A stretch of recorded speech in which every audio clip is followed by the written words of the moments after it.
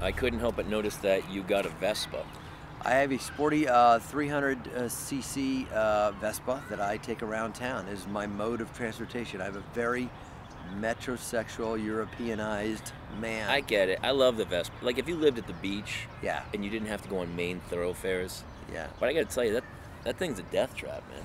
It Aren't is you a worried death about trap. driving it around? Well, When here's you the have thing. kids? Yeah, I would hate to say this, but I'd probably rather die quickly by being hit rather than the constant ripping of my soul and my heart and hypertension of sitting in traffic in a car. Because let me tell you something. In LA is going to be Rome in 4 years. And you're going to see so many Vespas and bicyclists, you're going to go, Carlos was right. Okay, if everybody had a Vespa, I'm in.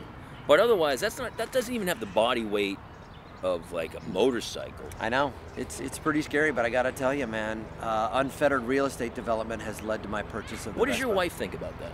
She's okay because I used to skydive.